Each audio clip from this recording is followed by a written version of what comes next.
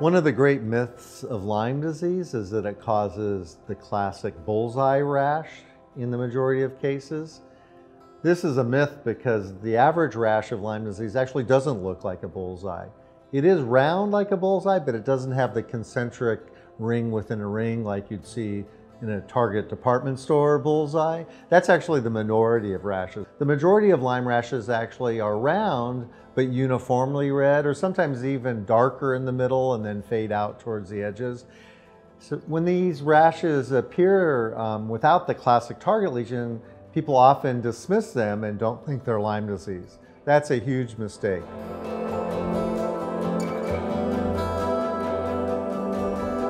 Another myth about Lyme disease is that everyone has a rash.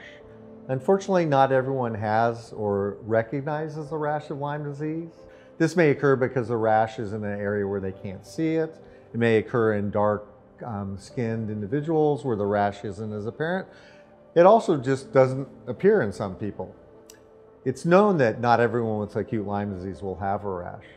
When this occurs, it becomes very difficult to make a diagnosis.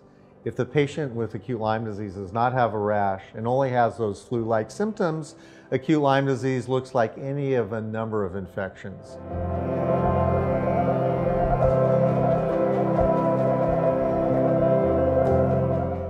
The common cause of misdiagnosis in early Lyme disease is the failure of people to recognize the Lyme rash. Both patients and clinicians often attribute Lyme rashes to non-specific bug bites or spider bites because when they don't see the ring within a ring target appearance, they dismiss the round or oval red lesion as just a bug bite or a spider bite.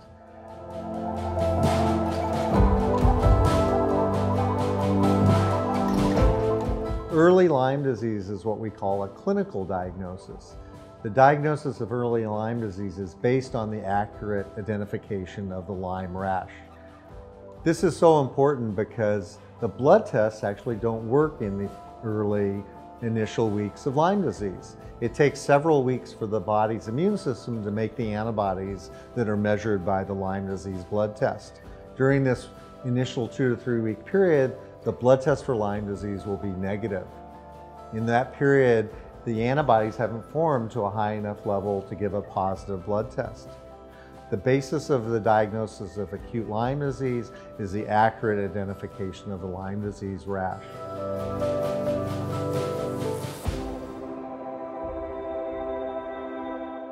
Our research has been trying to focus on ways to aid patients and physicians in the identification of this critical Lyme disease diagnostic rash. One way we found to be helpful is actually through the training of computers to do computerized deep learning or image recognition. This is similar to the way cars are taught to drive without a driver. They're taught to identify features in the environment. Similarly, we've taught computers to identify the typical Lyme rash based on photographs that patients take of their skin.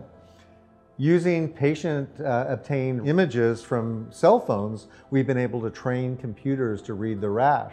We found that the computer is actually more accurate than humans at identifying the Lyme disease rash. If you have hundreds or even thousands of images, the computer can be trained in a way that it recognizes all the variations in the rash, not just the rare classic ring within a ring target lesion, but all the variants that don't have the target appearance. All the variants that may be reddish blue instead of red, all the variants that may be oval instead of round. Computerized identification of the Lyme rash really has the promise to cut down on misdiagnosis.